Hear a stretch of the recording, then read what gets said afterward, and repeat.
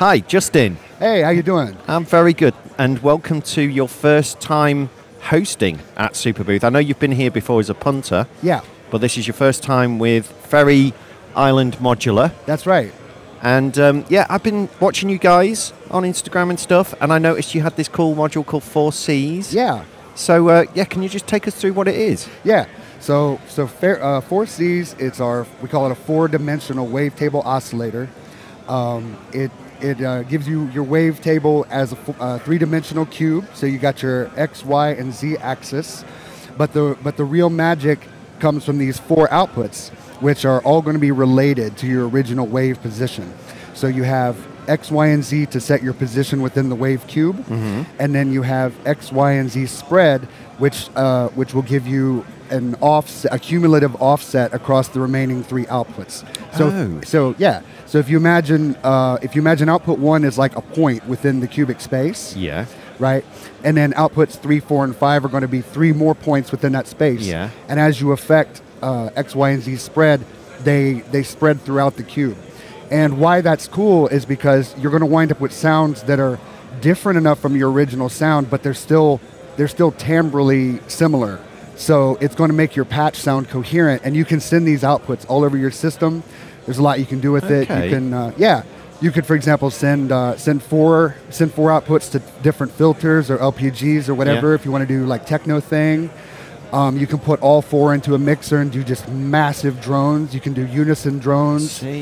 Or it does really great for stereo pairs, because if you go 2 outputs into a stereo, even just a stereo mix or a stereo filter, just affecting any of these spread will give you a really nice stereo image. And then the other spread we have, this is spread, which is spread over the frequency relationship of the 4. So your 1 is always going to be your base frequency, which you set by your tune and your volt per octave input. But then you set the spread, and that defines the relationship of the other 3. So for example, if I set it at noon, I'm going to get roughly a unison with maybe a bit of detune. It sounds massive. And as I turn it, for example, fully clockwise, in mode 1 here, we're going to have, it'll be like your main frequency, 2 times that, 3 times that, 4 times that. So in other words, the harmonic series, right? And then if I go counterclockwise, then you have the subharmonic series. But then we also have this spread mode, and that's where I think it gets a bit more interesting, because we have additional frequency ratios defined that you can experiment with. We have, for example, prime numbers, the Fibonacci sequence, golden ratio, just intonation. So it allows you to play with frequencies that you might not necessarily think about when you're doing traditional Western music. You can experiment with microtonal stuff. Also, you have CV control over pretty much everything, including that spread, which means that, for example, if you step sequence that, you can dial in chords, and they don't have to be chords. So I mean, you could do chord, super noisy chaos thing, and you have a ton of flexibility. And sequence that. Envelopes into that are pretty cool if you want to, if you do some percussion stuff, or then if you want to do the THX sound. Then you have 12 banks. They live on your SD card here. Oh, okay. Yeah, and you have CV control over the bank. So, and of course you can load your own waves. They're Serum compatible. And you can even hot swap the cards. If you for example, between songs, you want some different sounds, you can swap in your card and do that.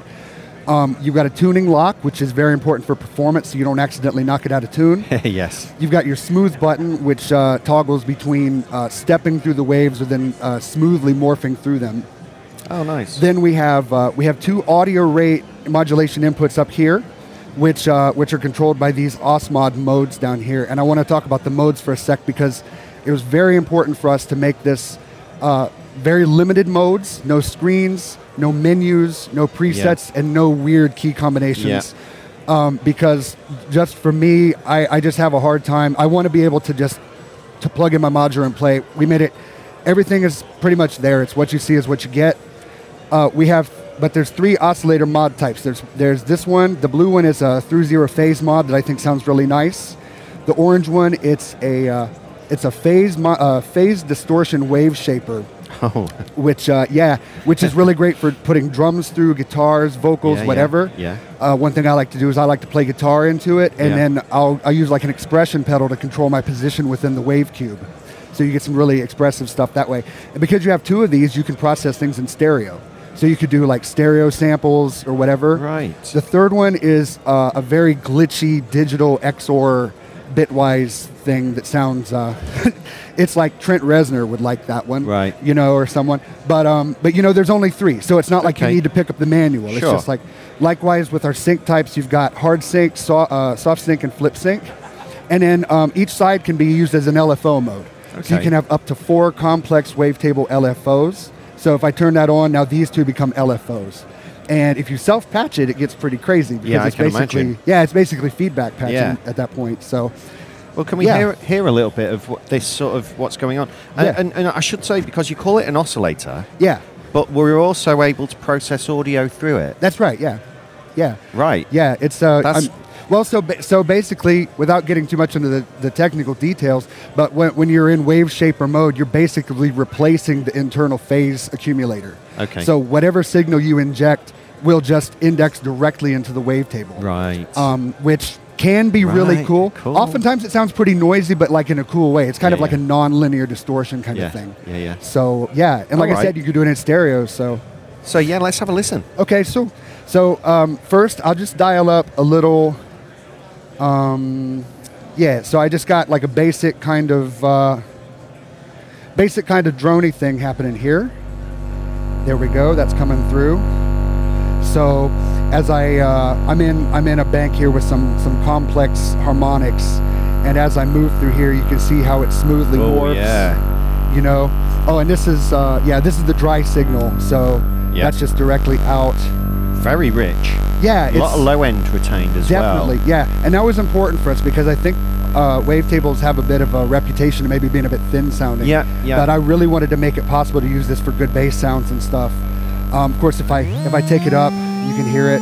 Yeah. You know, and you get that really nice morphing thing. I've got another bank here that's like, this is based on linear feedback shift registers. So it's like kind of gritty, but you know, with regards to designing these waves, we wanted them to be a little bit noisier because you can always filter them. You know, it's like you want a lot of harmonic content for your filters. Start with a very rich starting point. Yeah, exactly. It's not prescribing any style. You can use this for any style. You know, but yeah. So but then if I bring in another voice here, I'm going to bring in voice 4, and now we're going to have a stereo pair. Oh, yeah. Yeah, and so you could hear if I turn my spread up, we get a little bit more of that kind of like detune kind of thing. Mm-hmm. Make sure these are all set right. Yeah, that's good. And then as I move through it, you can hear the stereo image sounds really nice. And especially when I start affecting the spread, because now we're sort of offsetting both of them within the 3D space. You know, all at the same time. Yeah. So this plays really well. For example, I've got a joystick here. Shout out to Erica Sense, and this you can just morph this, and it sounds so cool. Yeah. If I just allow myself a little bit of delay. Yeah. And now we're in Droneville, you know, and you can do just so much cool stuff with that. Cool. And of course, you can sequence the banks. You can switch banks on the fly. I'll bring in this one here. Oh, it's some lovely low end there. Yeah, it's got the heft. Yeah, it really has. So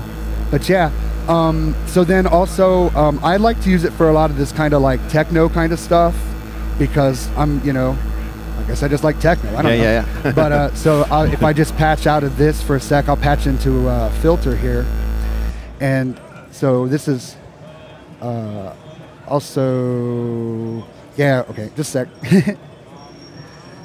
Live patching. Yeah, right. What could go wrong? Yeah.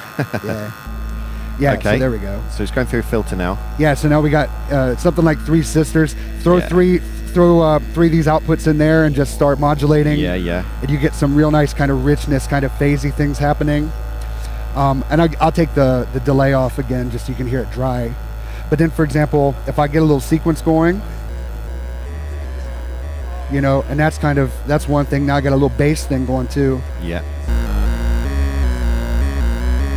And that's just, you know, that's some bass for you. Yeah. But now if I turn my spread up, now we got a little bit more of a sequence thing happening here. Yeah. You know, I'm gonna go turn that down a touch. Let's bring in a bit of a bass drum.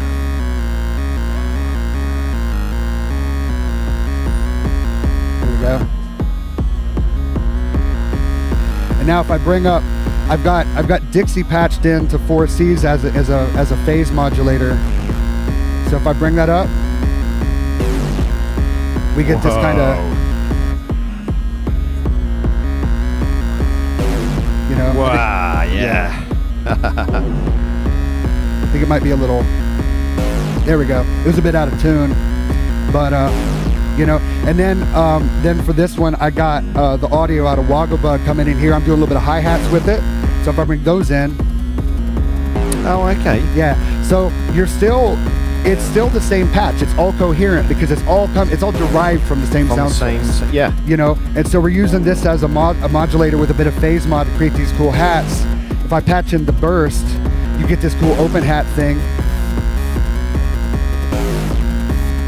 All from one oscillator. Yeah, exactly. Wicked. Yeah. Sounds great. Okay. Thank you. Yeah. So then, and then, yeah, then of course you can modulate that because it's all about modulating, right? So we're gonna get our, you know,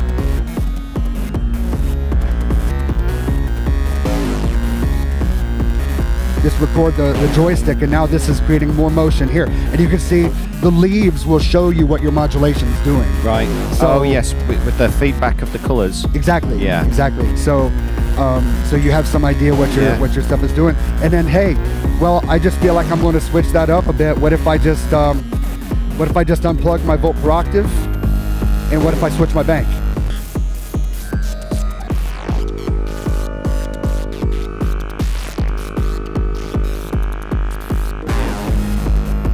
Cool. Yeah. Very nice. So yeah. Or we go to this more basic one here. Yeah. Yeah. But yeah, I mean that's kind of the gist of that, man. Nice one. Just thank you so much for this. Yeah. Really cool. You should be proud of this one. Thank you, man. And I can't wait to have a jam on this as well. It's going to be available this summer. Oh yeah. At either direct from us or from Schneider's. A lot of them so far. We're talking to other distributors. As well. And we're aiming for a ballpark price of $5.99. That's €5.99 euros. We have to figure out the details because it's our first time doing it. Yeah, sure. But yeah, we're very proud of it, and I'm more than anything excited to see what people make with this. I want to see people creating some interesting stuff with this oscillator. Great. So we'll head over to ferryislandmodular.com, folks, and yeah, thanks so much, guys. Thanks. Thanks, man.